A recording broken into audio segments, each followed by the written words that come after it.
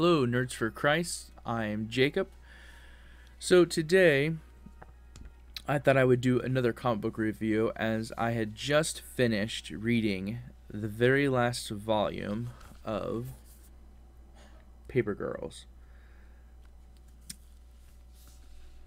I wasn't quite sure where this series would lead me.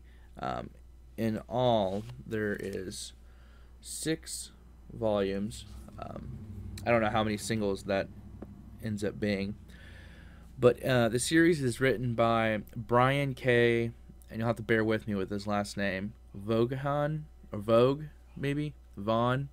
Vaughan. Artist is Matthew Wilson. And it was pretty, they all 6. So there's really no change in art or writing. The art for me is adequate. I wouldn't say it's subpar. It's not exactly my favorite art, and I will show you guys some screenshots. But one thing, as I talked about before when I did the Marvel League of Legends review, is it's consistent. And one of my favorite things about a volume or trade would be consistency. For me, that scores high points. I just do not like coming into a different volume, an issue, and the art is just off. To me, it instantly disconnects the story and the continuity that the story is trying to collaborate.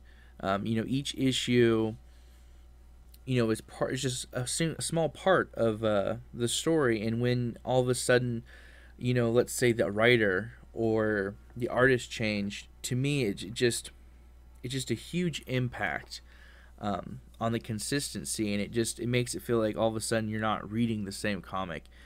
There was a series I used to get back in the day. It was one of the Suicide Squads. I can't remember which one, but every single 2 or 3 issues they changed the writer, they changed the artist, and all of a sudden it felt like you were reading a completely different comic, and the overall arcing story really suffered because of that. And not to mention, they constantly did a roll call. One of my biggest pet peeves is the writer telling me again who the characters are. I don't know if it's the companies or the higher-ups telling them that they need to do it, but I do not think new readers to the series are jumping in and deciding to buy a trade or a single issue in, let's say, the 10th issue, the 20th issue, and so on and so forth. And you do not need to constantly tell me who Deadshot is. When it comes to these comics, don't keep doing that. It's just really frustrating. And also, there's Wikipedia. There's Bing, Google, all these sources of information. If people really do not know who a comic book character is, they can look it up. But that's all I'm going to say on that. I'm kind of getting off topic. But Paper Girls, I think it was written well. I think the dialogue was pretty good. Sometimes, and there's always going to be those moments where the dialogue seems a little weak. But I think it had more realistic dialogue than it had unrealistic dialogue, I guess I would say. But it's basically, to give a small synopsis without any kind of spoilers, it's about 4 girls who are, of course, paper girls, and some timey-wimey stuff goes down. Yes, Doctor Who reference. And, they get set off onto this adventure. And really, if I had to describe it, I would say it kind of reminds me of course, Stranger Things. And then also, this one's kind of weird, and if you're familiar with the reference, it'll help you understand. 12 Monkeys with Bruce Willis, the movie or the series. The overall story is good. I think my only biggest complaint is the end, which in volume 6, and I'll show you the cover. The ending was kind of lackluster for me. I think it's because I've experienced and read and seen time travel done a lot, and with that being said, there's just certain endings, they're just kind of meh, I've seen it before, or it's kind of the same old trick. And to me, that's kind of how it was. Though I can't say that it's not worth reading because of the ending. Some people might like the ending. I'm not going to spoil what the ending was. But to me, it was just one of those things where it's just like, I saw it coming, but at the same time, I was really kind of hoping it wouldn't be the case. What I say that these aren't worth reading? No, I definitely think these are worth picking up, especially because of the price. Now, if these were like $30 a piece, I couldn't recommend it. But I'll even show you guys right now the pricing, and it's pretty good. You can't really beat the price that they're at right now, especially for like, an hour of entertainment, depending on how fast you read. But as you can see right now, Volume 1 of Paper Girls is $7 a Kindle. You can get it used around $14. Paperback, and this is what I have. I mean, $250, $472.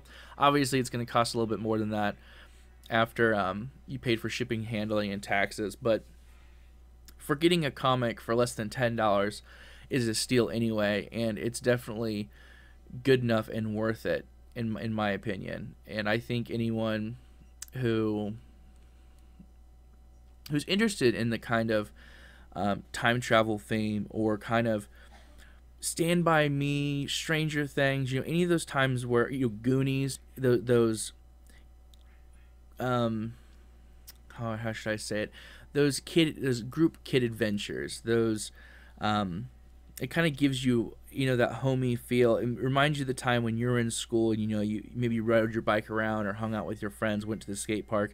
Whatever you and your friends did, it brings back that kid feeling. And and reading something like this, it definitely does that. The last thing I really want to talk about on it, because I'm recommending it. Out of 10, I'd give the series overall a 7. I didn't give the last one a rating, just because I didn't think to do it. But yeah, definitely 7.5 maybe. But I definitely think it's a good read. The last thing I would have to say on it is there's some content, and I understand that kids, the kids they're portraying in the book at these ages may experience and come into contact with certain content.